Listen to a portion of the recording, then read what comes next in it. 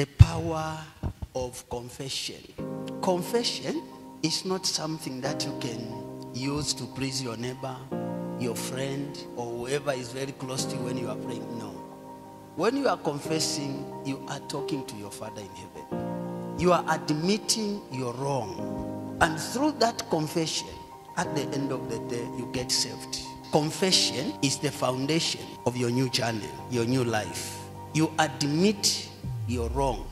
What you did in the past, which no one knows, only your Father in heaven. It is not your fellow human being who is going to accuse you or use what you are hiding.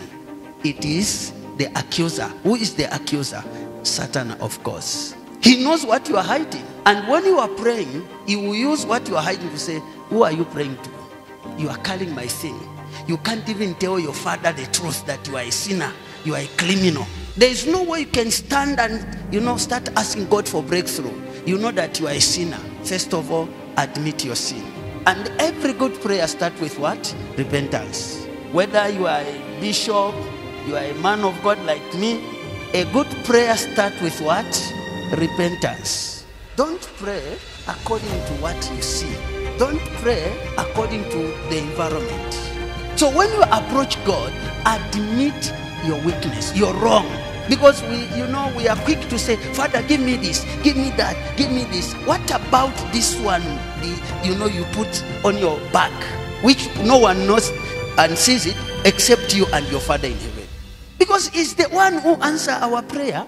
It is not you to pray and answer by yourself. Oh, Father, heal me. Before you say heal me, think about the genesis of your problem. Confess that. When you do that, you are laying a foundation for a new life. A life without sin. A life without that property which belongs to Satan. Confession from the bottom of your heart attract the attention of God.